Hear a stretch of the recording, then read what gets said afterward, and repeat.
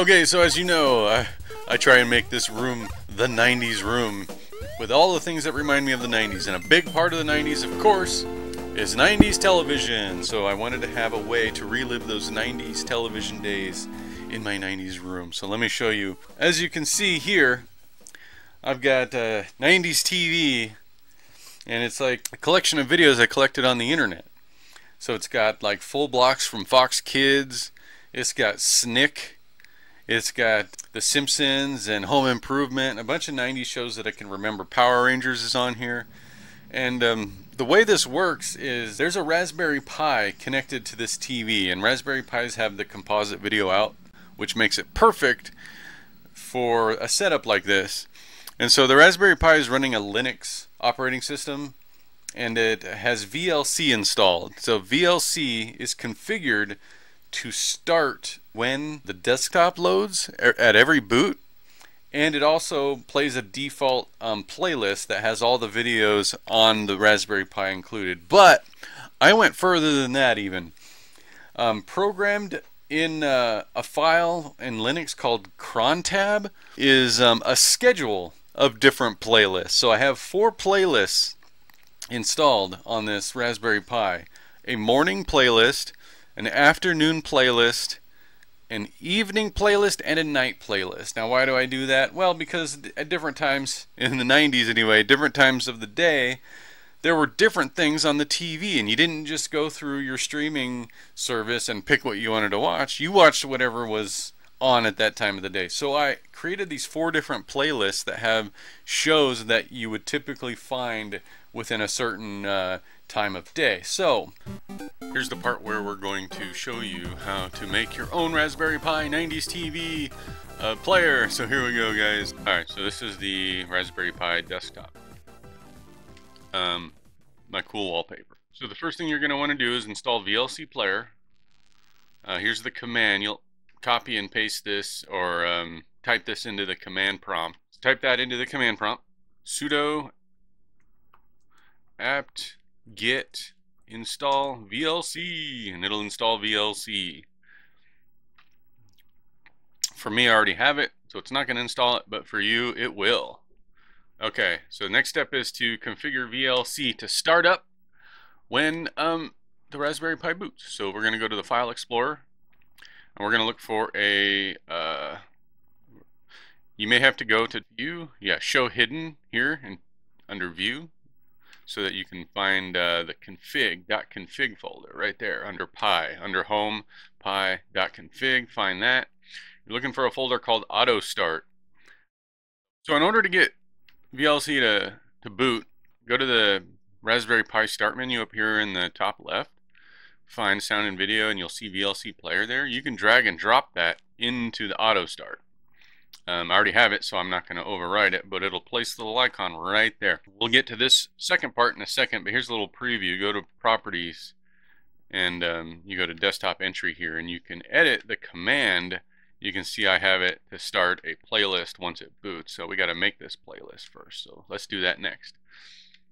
So we'll open VLC Player. In order to make a playlist, you just add files here, so you can right click and say Add Directory. You will want to have copied video files to your Raspberry Pi SD card. So I've got some video files already under Videos and 90s shows, and I've got videos divided into different times of the day. So I make a bunch of different playlists, but for this one, just make a playlist, because this playlist is going to start every time the Raspberry Pi boots. So you want it to be a generic playlist, because it may, if you have to reboot your Raspberry Pi, it may not correspond to a certain part of the day. So what I did is I just put every single video into that playlist and added it. But for the sake of this demonstration, I'm just going to do the one here. So I'm going to select it. I'm going to hit choose right here. And then that added it to my playlist. So here it is. Here's all the videos. Oh, auto starts. Here's all the videos in the playlist. So we're going to hit File, go to Save Playlist to File. I saved all of mine to Pi. and here are my playlists. So the generic one that I created for startup is called 90s shows. Now you can name it anything you want, but that's what I named it. Just name it, hit enter, and then that file will be created. So if we go to our file explorer, we can see that it's there. Here are all the playlist files I created. See, morning, evening, night, afternoon, 90s shows will be right there.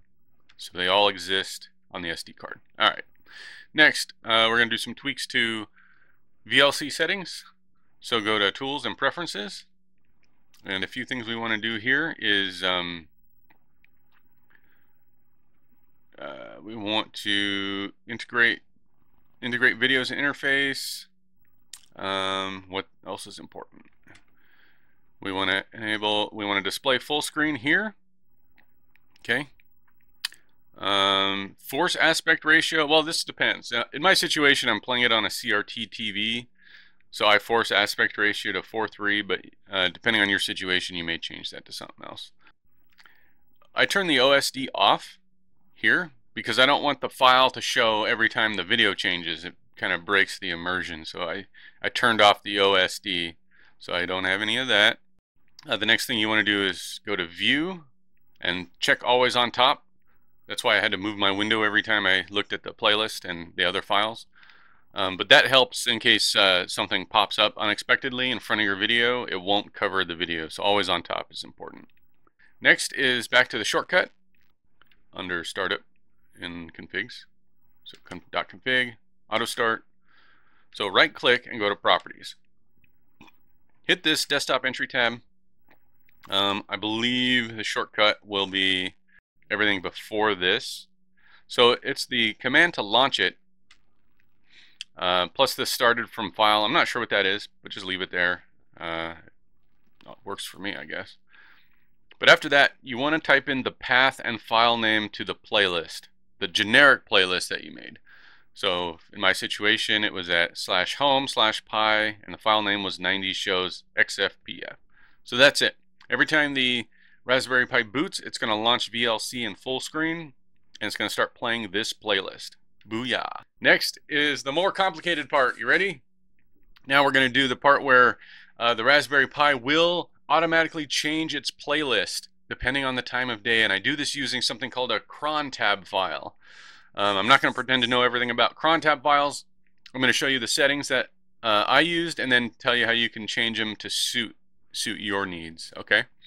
The first thing you want to do is make sure you create all of your playlists. So just like we created that first one, create as many playlists as you want. Like I said before, I have night, morning, evening, and afternoon playlists. So now that we have all of our playlists, we're going to open up the terminal and we're going to type this, Crontab --E. So basically this is going to create a new Crontab file, and it's going to open up a window that looks like this. It'll be empty for you, but if you scroll down to the bottom, there'll be some empty spaces. Let me delete this. Just some notes there. Okay, what do we have here? Let's look at this. So I have 4 commands here. The way this works is the Crontab file will launch each of these commands at a specific time. The time is indicated by these first few lines here.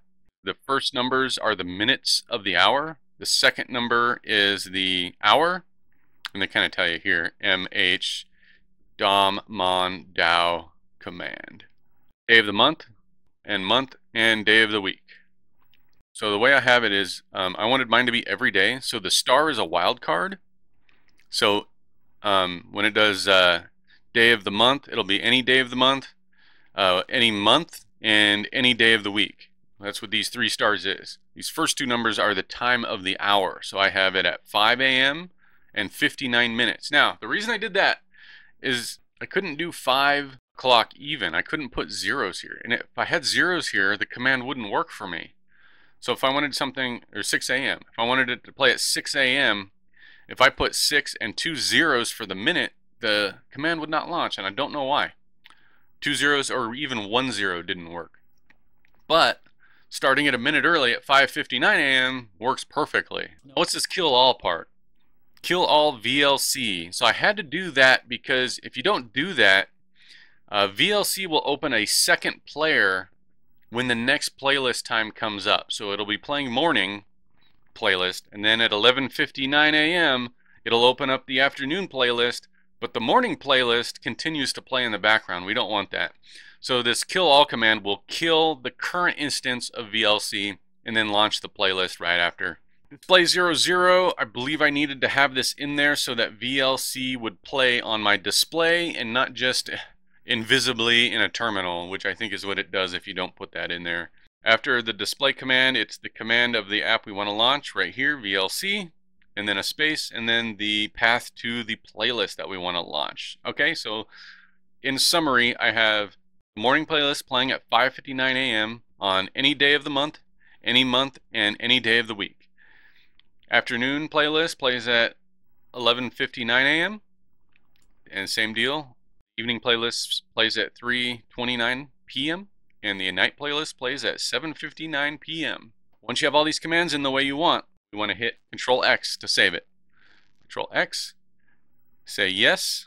Don't be alarmed when you see this temporary directory. It confused me at first too, but just hit enter, and then you'll see a command that says Crontab installing new Crontab.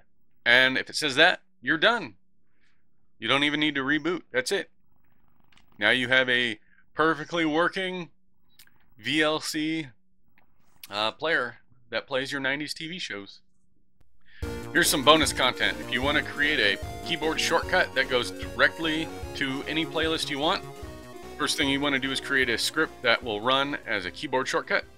And we're going to go. You got to go sudo nano, because nano is the name of the editing program that we're going to use. So I messed up. All right, there we go. Sudo nano channel 2 .sh. Okay, and here's the channel 1 script that I wrote, and it's basically a list of commands that would be in the terminal. So the first thing I want to do is kill all VLC in case it's already playing. I don't want to open up a second window. I sleep for 1 second just to give the program time to close, and then I execute the command that's going to correspond with the keyboard shortcut that I want. In this case, it's VLC plus the path to the playlist that I want to play. And then next we're going to create the shortcut. Enter this command in the terminal and hit enter. Now you'll want to scroll down until you find the keyboard shortcut section. Alright, keybinds. So you'll see the section that says keyboard keybinds. You'll see I created one here, right here. So you'll want to basically copy this. You can hit enter here and move those back over. I don't think that spacing matters. It's just for human eyeballs. But you can start a new section. I'm going to create a new one, and it's going to say you got to copy what's next. You got to copy the one that's already exists. So what's important is this keybind, the start of the command keybind, and then this slash indicates the end of the command. So you want to copy everything between these two sections, the keybind and slash keybind. So I'm going to copy that, and I'm going to go keybind key equals, and then a key that you want. The F keys didn't seem to be configured for anything else on the Raspberry Pi, so I use the F keys. So I'm going to say F2 is my next key, and then we got to do the action name. The name isn't anything you want. As I found out, there's actually a list of named commands you have to use. So in this case, we want to use execute because we're going to execute VLC. Close that up, and then the command we want to use, command, and then we want to run the script that we created. We want to run that. So the script is located at home/pi/channel 1, well, channel 2.sh. Close that up.